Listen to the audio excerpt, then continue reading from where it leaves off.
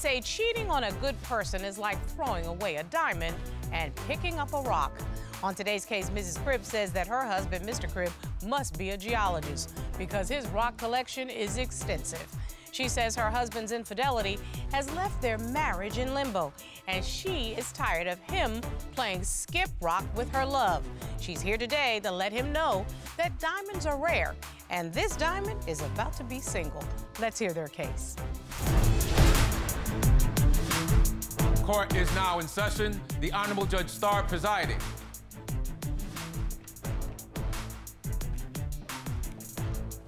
Your Honor, this is the case of Cribb versus Cribb. Thank you very much, Mrs. Cribb. Mr. Cribb. Mrs. Cribb, you have come into my courtroom, you say, ready to sign the divorce papers. You say you refuse to be in a loveless marriage one more day. Yes, Your Honor. And Mr. Cribb, you admit that your marriage has had its ups and downs, but say today you'd like to try and resolve your issues peacefully. Yes, Your Honor. So, Mr. and Mrs. Cribb, you've actually been married quite a long time. According to my court papers, you've been together 23 years, married for 18 years. So you've made a real family, Mrs. Cribb. Yes. Yes, Your Honor. So you have to tell me what gets us into divorce court today. Like you said, we've been together for quite some time, and I feel like I've been taking care of holding it down as far as taking care of the kids and just trying to maintain whatever is left of my life, and I just want some type of resolve. We don't talk about our relationship at all. We co-parent well, but it's never a conversation of our actual relationship. And so the fire has died out of this marriage, is what you're telling me? Yes. Mr. Cribb, you heard what your wife says. What do you say? I mean, I want peace. We get along very well, but it's not working. I mean, like, we get along well with the kids, and together, it's like oil and water, we just don't mix. I'd love to know how you all met and what got us to this point, because I can't imagine, after being together so many years, there were not some happy times. Why don't you take me back? Okay. Well, we met, I guess I'm going to say, at his job. He works for transportation, let's just say, and his route was on my route to my school and work, and that's how we met. He was your bus driver? Yeah. You flirted with the bus driver? The bus driver flirted with me. Okay. Like, he's seen all this. Okay, I got it.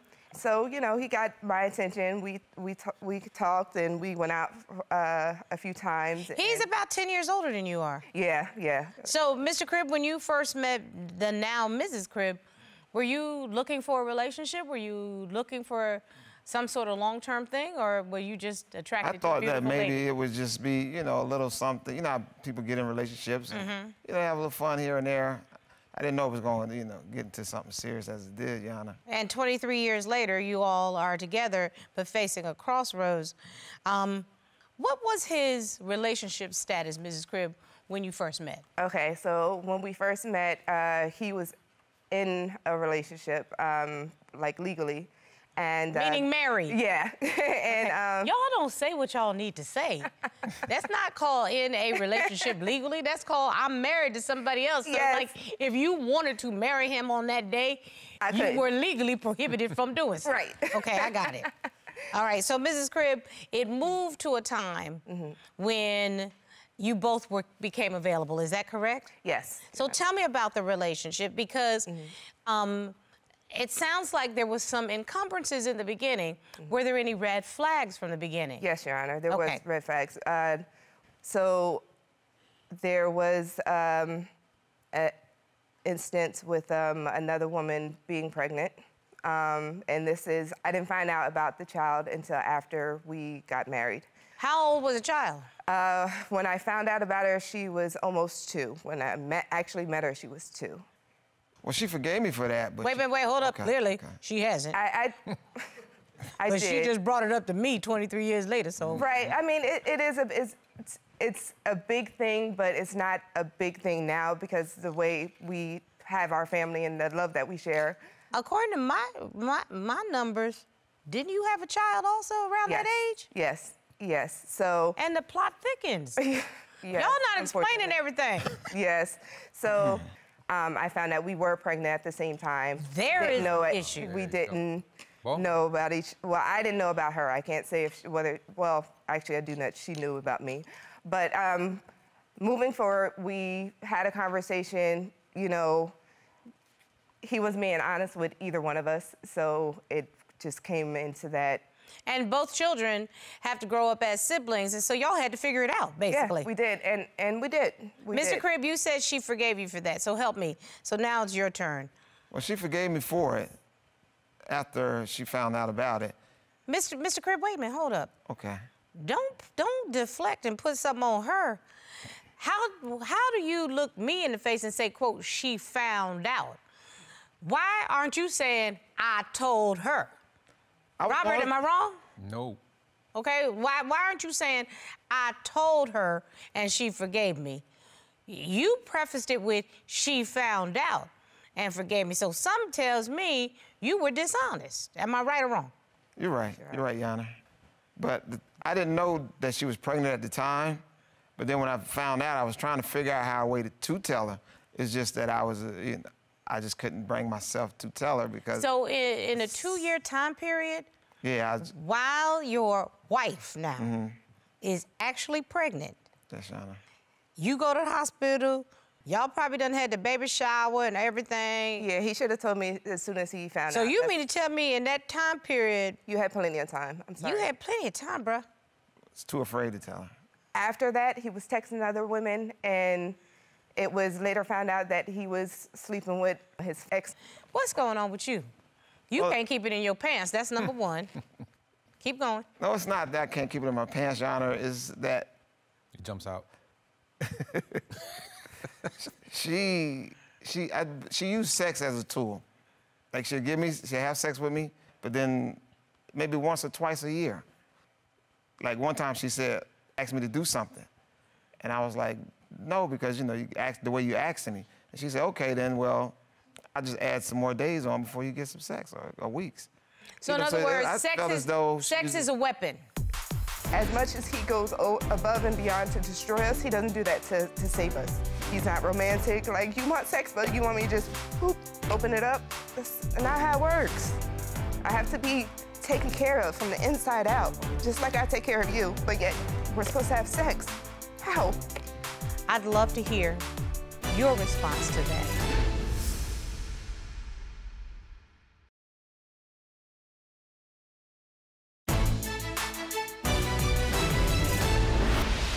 So you say the cheating continued. I'd like to hear about this. Yes, it did. I was talking to my son on his phone, and my son jokingly says, well, oh, he must trust you, or you guys must be doing well now because you have his phone. And I'm like, I'm not going to go through his phone. Like, I'm not going to look for something and just hurt myself. And I looked. I looked. They all do. They all do. All the time. I did. They all do. And it was there, 3 messages down, and it was just basically him saying that he couldn't wait to be inside this woman again. So that's right there, that's a mission. Like, I didn't have to, like, need to see decode anything it or anything like that. Right, like, it's like, say, not, I want to get with you, I can't wait to get with you again. Again, exactly. Tag, you're it, Mr. Cribb. Well, Your Honor, there was no sex. I mean, sex was like once or twice a year. So basically what you're telling me is you felt like your intimate life was over with your wife at that time? And then when I tried to talk to her, she would, like, snap on me. I wouldn't want to have sex with you if I thought that you were going and dipping your wand in other pools. I just wouldn't. Right, I wouldn't want you to touch me. Absolutely. I wouldn't know, where you've been and who you've been with. Right. I would be afraid. Do you see what I mean? Yes. And I would probably be mad. That was years ago. But if I have all these things in my head, I can't sit there and look at you like you're attractive and I want to be intimate, Do you hear that, Mr. Cribb? Yeah, I hear it. So, Mrs. Cribb, do me a favor. Talk to your husband and tell him how it makes you feel to find all this evidence that he is being intimate with other people and then comes home and wants to be intimate with you. You tell him. Well, honestly, it makes me feel unattractive. It makes me feel insecure, angry. And you're right, you said the other day that you feel like I'm holding on to resentment, and I am. And that's why I really suggested counseling, and I've made so many attempts, and I just don't feel like you take it serious. I always feel like I speak from the heart, but I don't get that back. I'm always willing for my marriage, and I don't, as much as he goes above and beyond to destroy us, he doesn't do that to save us. He's not romantic. Like, you want sex, but you want me to just, boop, open it up? That's not how it works.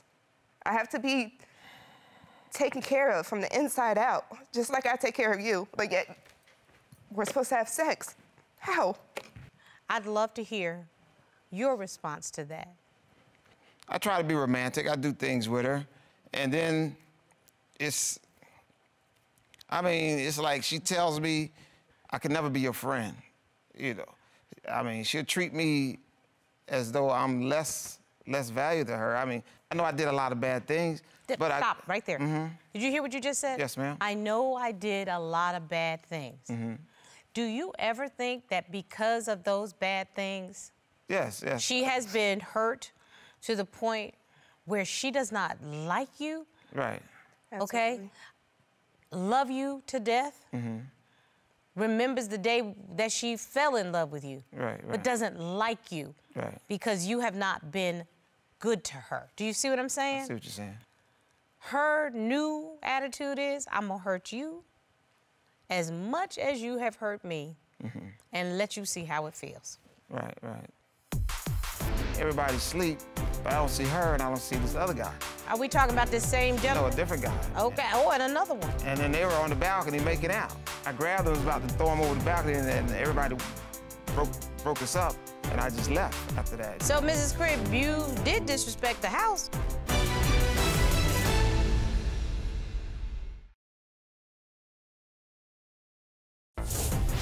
If you'd like your case to be heard on divorce court, call us toll-free at 1-877-311-2222 or log on to our website at divorcecourt.com. Missed a show? Watch full episodes on our streaming platforms and follow us on social media for exclusive content.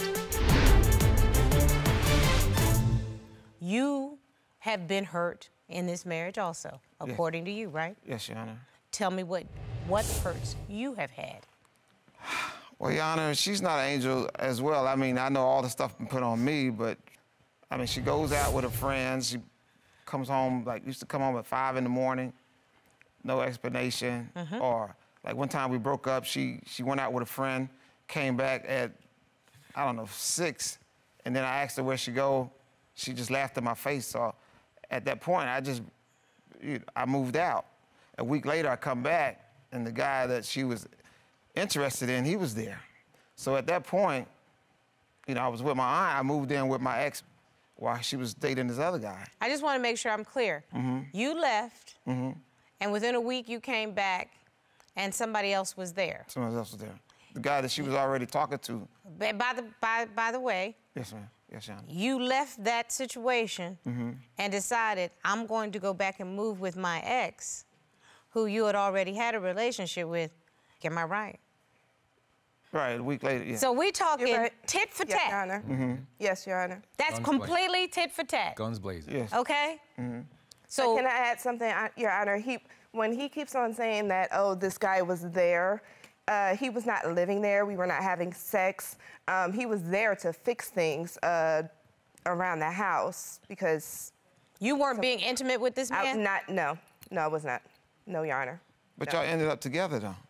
During the time that he's talking about, no, I was not. Let's just say that. It became an intimate relationship. It became an intimate relationship after, and when it was after was when you moved in with the ex, and when you were talking about some hurt, Your Tit for Honor, tat, that was then. hurt.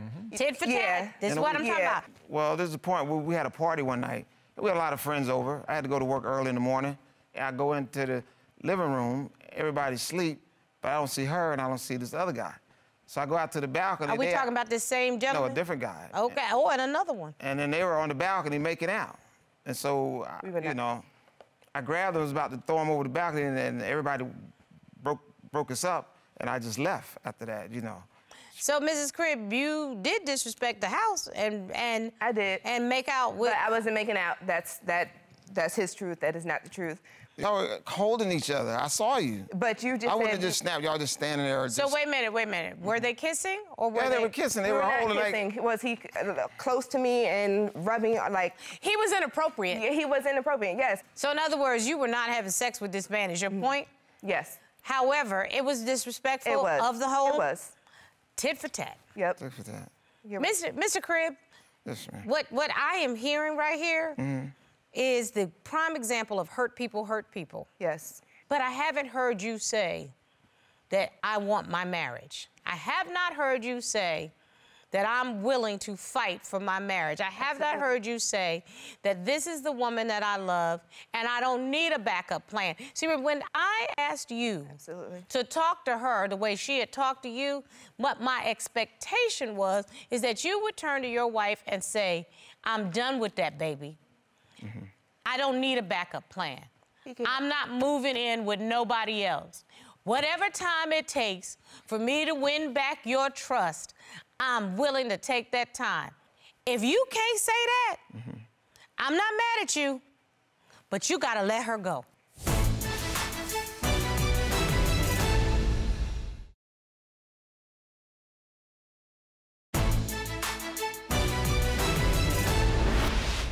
Mrs. Cribb? Yes. Do you have the answers that you said you came here to get? I feel like I do. Would you like me to serve the papers? Yes, please. Robert, will you please retrieve the papers? Sure. Mr. Cribb, I've given you ample opportunity to make a statement to your wife that you want this marriage to work. You have not taken that opportunity. To the contrary, not only have you not taken that opportunity, you have resisted it. And I don't know why you're resisting it, but you're resisting it says to me that you're not willing to do the work necessary. Mrs. Cribb, is that what it says to you? Absolutely, and I feel like I've made that very clear over the course of the years because he likes to say that, oh, you know, he didn't get this and he didn't get that during the relationship, but there was a lot of things I didn't get either, and I want to feel wanted. And just like you said, I've been screaming out trying to be seen by this man for so many years. I shouldn't have to do this. Your wife wants to fight for this marriage. I fight for it, but I'm not... Okay. Don't you dare. Mr. Cribb, tell the truth. Understand. Just no, Okay. tell the truth. I understand a lot. If you don't want her, let her go. Okay, I don't want to do this anymore.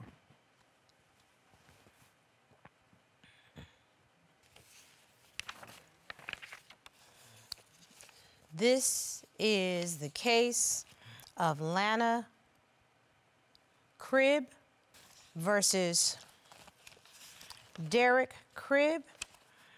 The plaintiff has properly signed the papers pro se.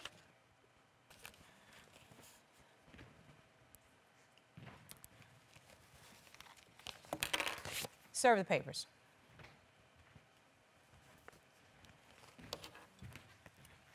Mr. Cribb. Yes, sir. You've been served. Mrs. Cribb, you can now take those papers into the New Jersey Civil Court. Okay. And start formal divorce proceedings. Yes, Your Honor. Thank and you. I suggest you go on with your life. Thank you, Your Honor. Find your happy. I will. Because it is not with him.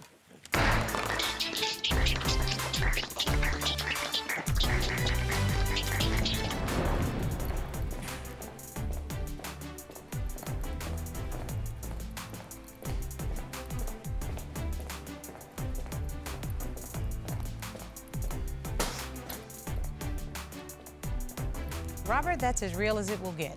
Mr. Cribb has been out of this marriage for a very long time. I mean, when a woman is denying you intimacy, why go find it somewhere else? He's doing that To throw it in her face? to throw it in her face. That's the best way to put it.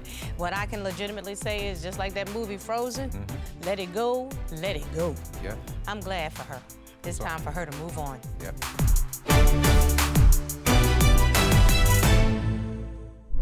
Made in Georgia.